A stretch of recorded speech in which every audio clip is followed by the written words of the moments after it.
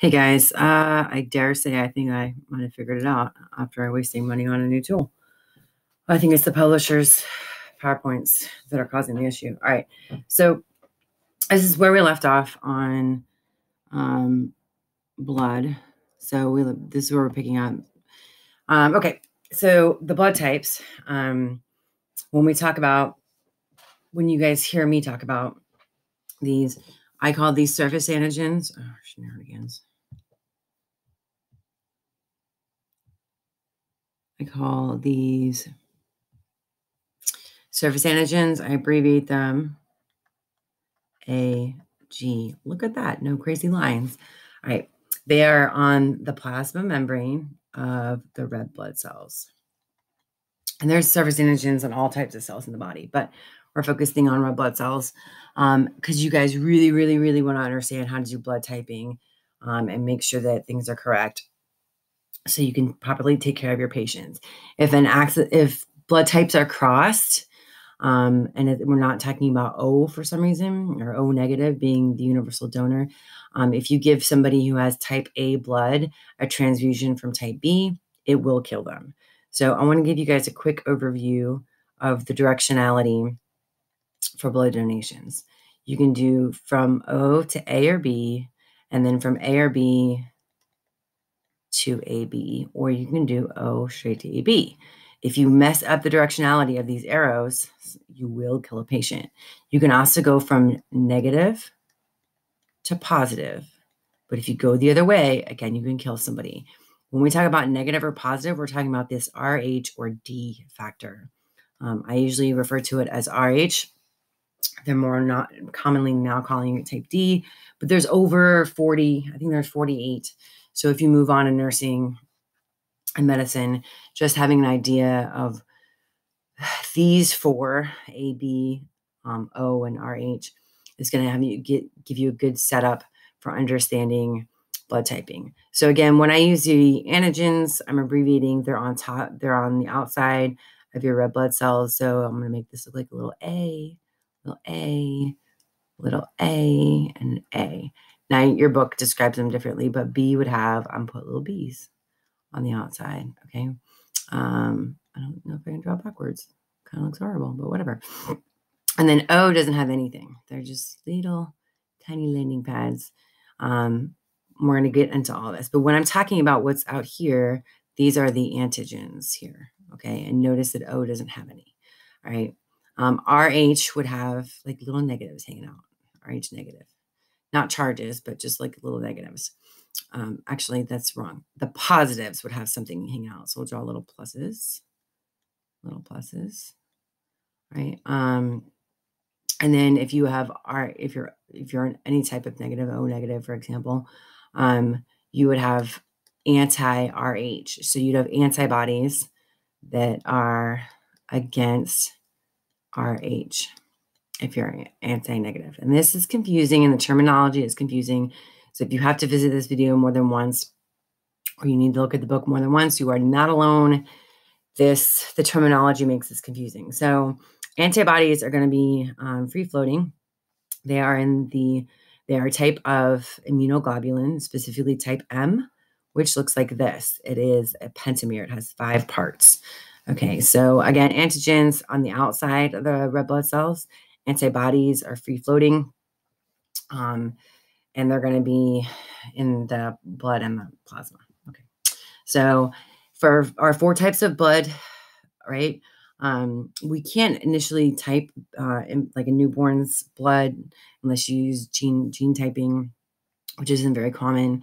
But it's not going to change throughout your life. It just takes a newborn baby a while because these actually develop after exposure. The genes actually begin to be expressed after exposure to their actual GI tract. So it takes them a little while. But anyway, so if you have type A blood, again, you're going to have the antigen on the surface like I drew in the last slide. So it'll be way over here and little A's all over the place. This is so much better without lines, guys. I don't even have to cuss anymore, right? If you have B, it would be the B's that I had drawn, right? And they're going to be on the surface. But also keep in mind when they talk about anti-cell something, anti whatever. They're talking about those pentameric forms, and it'd be anti-B, right? So we do just this side, it would be anti-B. So if you have little b's, right? So it would be anti-B. If you were to draw out the pentameric shape, if it's anti-B, it's going to have to fit on something like this and be attached to the pentamer. You have like 5 of them, right? It looks like anti-A, but those are supposed to be more circular. Now you guys can see I'm not great at art. Okay. That would be A, type A. And then, so their antigens are A, but the antibodies are B, anti-B. So they're going to call it anti-B. For B, you'd have the B blood, right? So right here would be the B blood, plus you're going to have anti-A. So it would be the pentameric version, and it would attack something that's shaped like an A right here, like this, okay?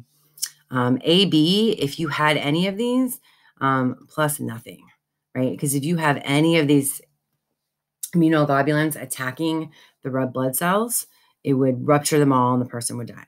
So if you think about the way I drew these out, the type AB blood here's a red blood cell for them. They have an A, and then they have a B, and then they have an A, and they have a B. So if you think about it, use those wonderful brain cells we've got. If you had these antis in there or antibodies in there, it would rupture this guy and the person would die. So keep that in mind, because that's one of the major misconceptions students have. If you have type O, on the other hand, you're going to have both anti-A and anti-B. So if you get A blood or B blood or AB blood, this is going to lyse them all. And that hemolysis or agglutination that starts to occur, hemolysis is actually more precise, would kill a patient. And again, by the time you realize the cross reaction has started to happen, the patient's probably dead, or very quickly on their way to being dead. And it's the 21st century, and we still lose about 10 patients a year in just Florida, and across the nation is hundreds, because people are either typed incorrectly, or the blood bag that's pulled, or the information that's on their bracelet is incorrect. It's not compatible. So we're going to get into that. All right. So when we talk about RH blood group, that's the one their book also calls D, right? So if you're RH positive, you have your little blood guy. He's going to have a little positive. He's going to have a little positive. Let's make these a little bit easier to see, right? But he's not going to have anything against the RH negative. So he doesn't have an anti anything right here.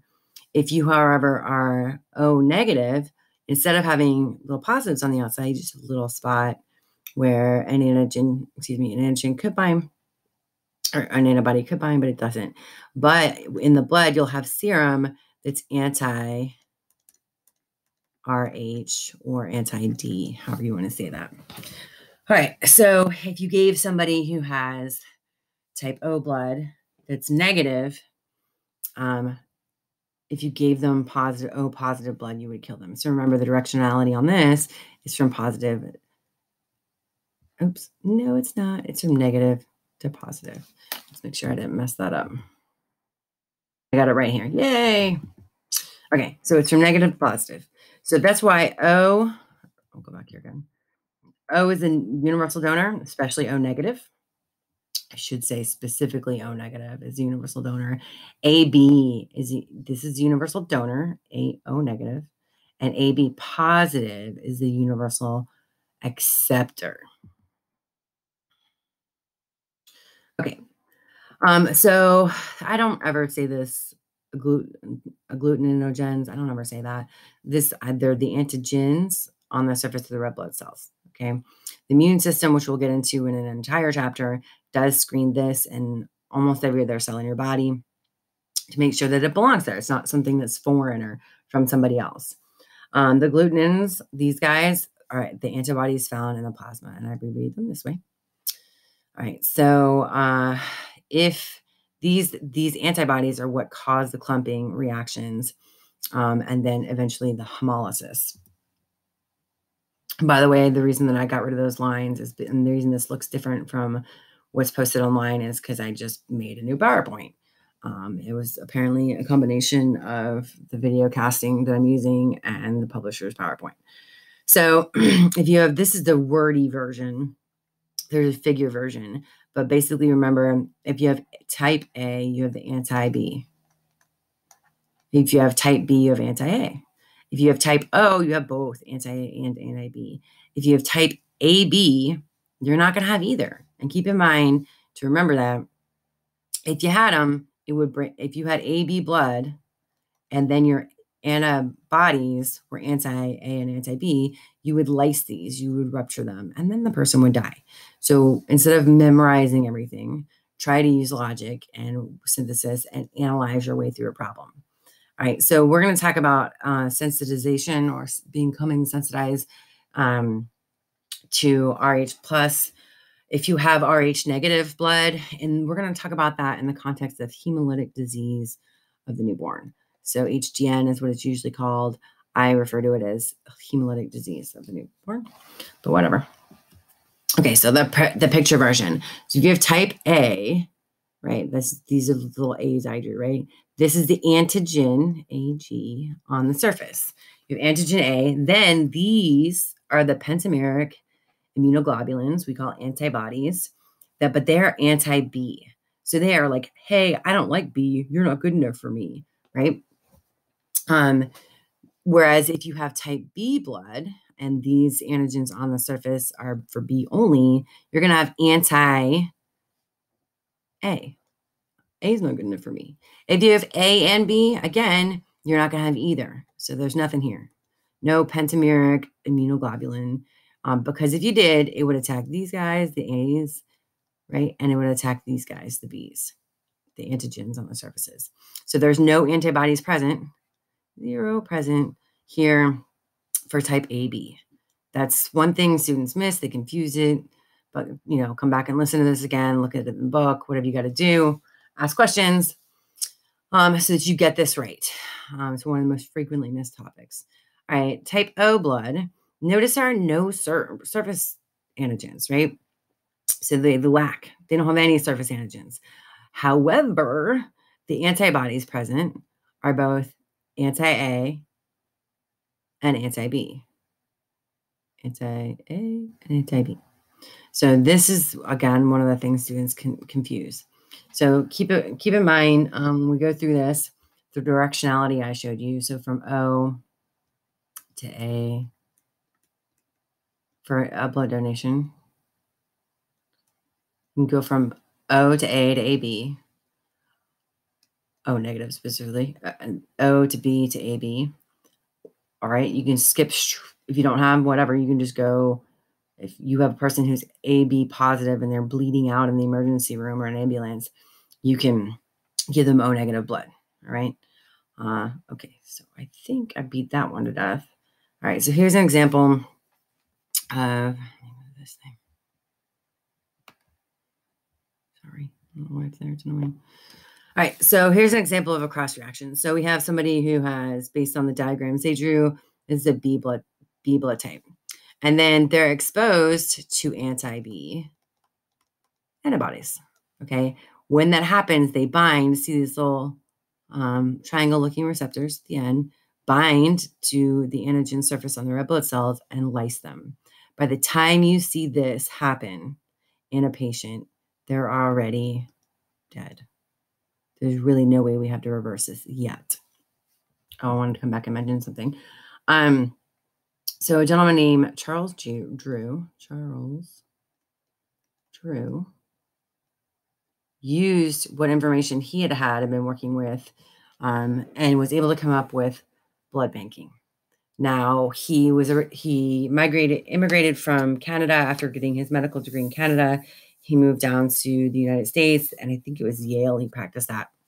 But he came down to southern United States and was volunteering at Tuskegee Air Force Base to help people. And unfortunately, on his way to the hospital, he was in a car accident and he was bleeding severely and died. He actually happened to be a person of color. And back then, because of white supremacy, if you were a person of color, you could not receive blood from a white person or vice versa, because they thought that they were different races. I'm not saying racism doesn't exist. I'm saying that this is a myth. And the gentleman who invented blood banking and saved thousands upon thousands of lives in World War II died because of racism. That's what I'm saying. A little history. And props to him for discovering it, because we don't give enough props to people who are not white. By the way, I'm white if you're weirded out by this. Just throwing us under the bus. Okay, so blood types. We want to do cross-matching tests, and the pictures are really helpful here. Again, there's about 48 surface antigens besides A, B, and RH. Okay, so there's a whole bunch of them. And remember, type O negative is the universal donor. Type AB positive is the universal acceptor. Okay, pictures. Okay, so if you have AB, right, and you add in, let me start up here. Let me start at the top. Sorry, guys. If you have anti-A, that means it's against A, right? So it's going to attack A. If we add anti-A, and these are cultured, or yeah, we get these serum, we don't culture them. We purify them up in labs and do this specifically in labs. And this would have been a cool experiment we did in lab if you guys got to go to labs, but can't do that right now. So if you have anti-A, again, it's going to be against A. So if it clumps, you're going to say, oh, I put an anti-A and I saw clumping. It's going to have an A. This person's going to have an A blood type. I put an anti-B and there was no clumping. That means there are no B antigens on the surface of the red blood cell. If you see clumping when you add the anti-D or anti-RH, then you know this person is A positive, okay? So anti-A means that their little red blood cells have little A's on them, right? That's not really how it works, but it's a way to help you guys visualize it. It kind of looks like a little guy with, I don't know, little king or something. I don't know. If, however, we're talking about the next patient, you put anti-A in, there's no clumping, so there's no reaction here. Then we add anti-B and there is clumping. Like, okay, this little red blood cells, they have little antibodies for B on it.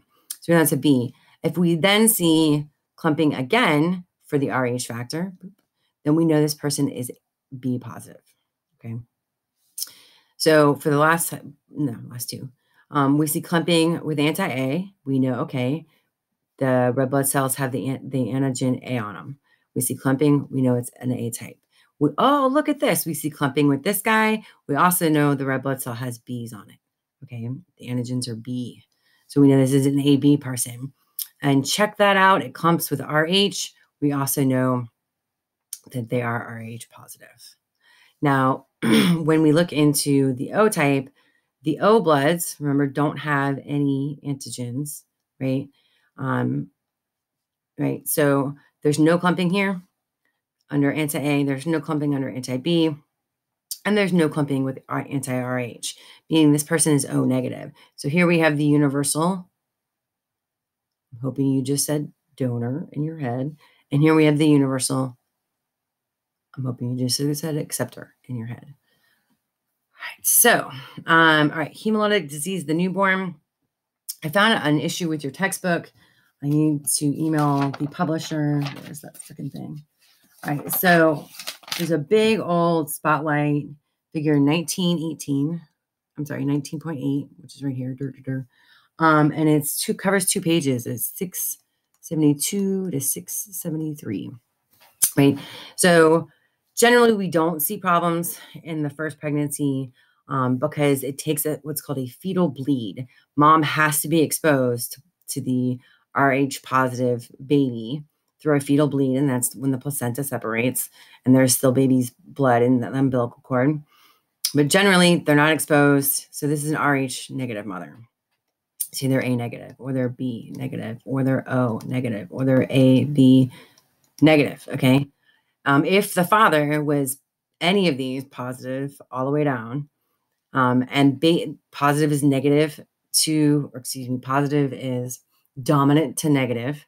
If the baby got a copy of the positive gene, the baby's going to end up being Rh positive. And I kind of don't want to write here because the baby's head is weird.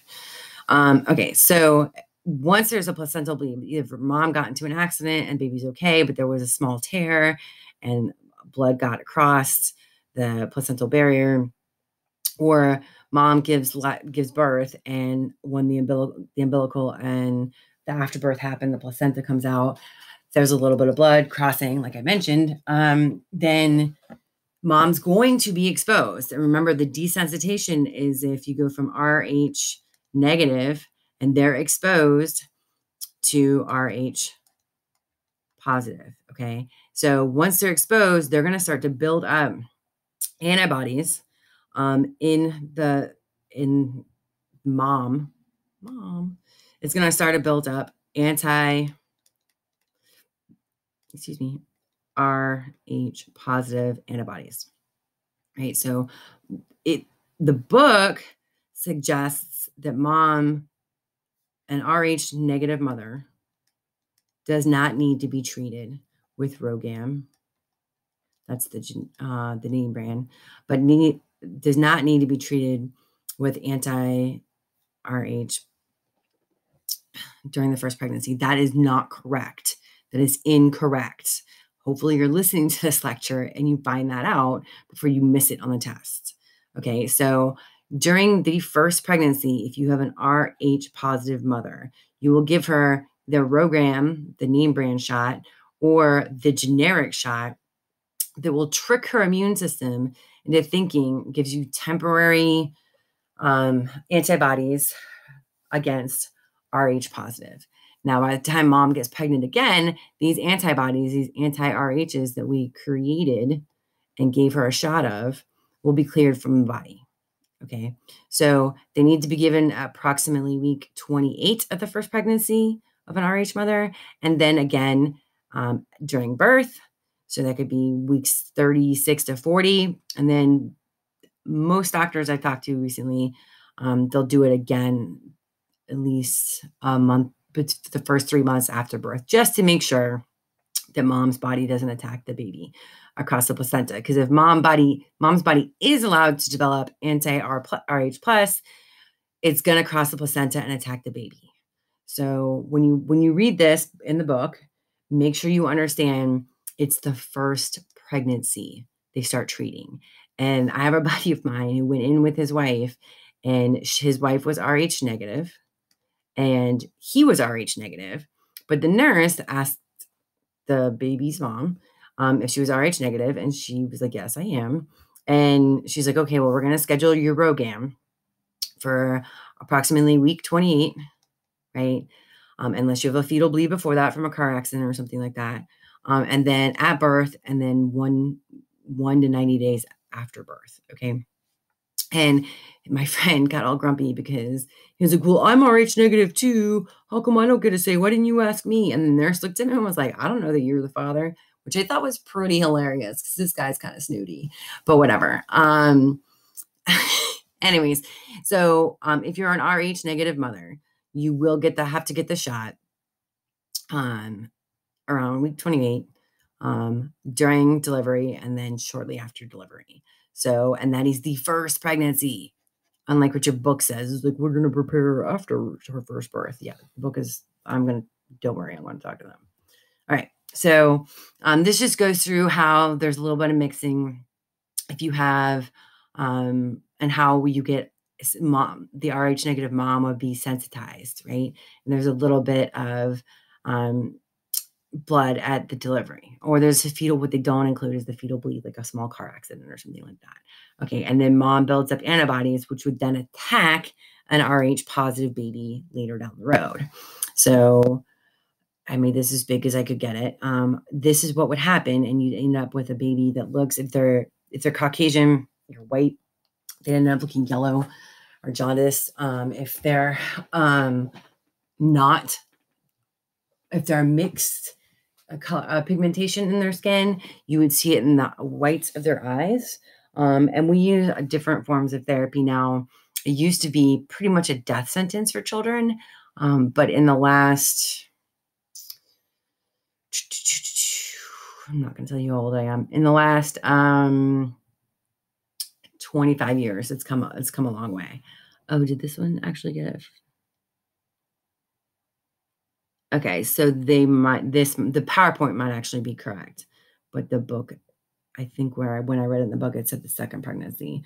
So during the first, just remember that mom's going to have to get the trickery for the anti-RH injected, and literally just tricks her body into thinking she's made these, right? This is how the RhoGAM shot works. Mom's body thinks she's made them. Mom's body thinks she's safe. The body clears them. The next baby is safe to be born without hemolytic disease of the newborn. Okay. All right. So, oh my gosh, can we ever end this chapter? All right, I'm going to pause here and I will see you guys in the next video. No, seriously, pause.